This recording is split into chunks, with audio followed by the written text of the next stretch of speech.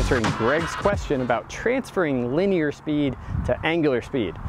So basically looking at the idea that at some point I want this club to go kind of whipping through impact and create a lot of speed. So there's two different ideas here. There's how I'm applying force or creating speed in the grip, and then how I'm going to transfer that speed to the club head. Now, this question actually has a pretty simple answer. The simple answer is that I want to use my body to pull on the club in a specific direction that causes the club to kick out, as opposed to using my hands to just throw the club out. So essentially, if I was in this position right here and I anchored the club with my right hand, if I pull like this, that's going to cause the club to go throwing out towards the golf ball. That's more of what I want to get, as opposed to if I anchor here with my left hand and I was to then throw the club by kind of pushing on the club with my hands. So what many amateurs do is they get to a certain point somewhere around here, and then they start using the wrists and kind of twisting the grip and throwing the club down to the golf ball. Ideally, what you're going to do is you are going to apply force in the direction of the grip during the whole swing. So when I'm up here, I'm going to apply force at this camera. Boom. Now when I'm here, I'm going to use body rotation to apply force briefly down at the ground. But now that I'm here, I'm going to apply force out in front of the golf ball. That's kind of the wipe movement right there.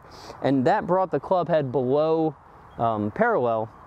Now as I start applying force this way, that's going to then take that linear speed and convert it to angular and get it to pull out, or get the club to kick out and go down towards the ground and into the golf ball. This concept of basically using my body rotation and the direction that I'm pulling in order to create the angular speed tends to create more of this flat spot at the bottom that gives us a little bit more consistency. So if you struggle with either getting this too soon, so if I use just my hands to get that, to create that angular speed, then what will happen is it's pretty slow and I just kind of like sweep the whole thing. So I go angular first and then I go linear second. Ideally, because of creating some lag and using my body sequence, I'm going to tend to go linear a lot longer into the downswing, and that linear speed is eventually going to create the angular speed.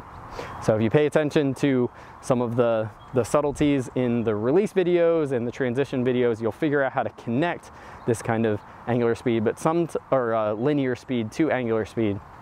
But sometimes for golfers like Greg who want to be able to visualize it a little bit better, hopefully the idea of applying force along the grip the entire swing helps clarify things. So now just demonstrating those two different ways.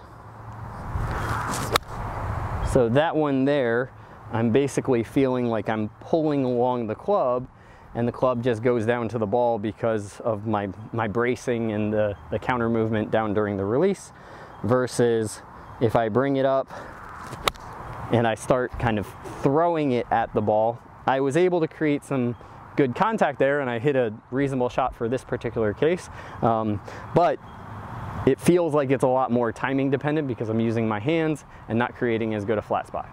So get that body leading the swing, learn how to use the arms to support them, and that'll help you solve the puzzle of transferring that linear speed into angular in the most efficient way. If you like this video, then click the link in the description below and head over to golfsmartacademy.com for a free trial membership. It's free, you don't even have to put in your credit card. We have over 900 videos to help you diagnose and then train to improve your golf swing. Golf Smart Academy is the ultimate resource for do-it-yourself golfers.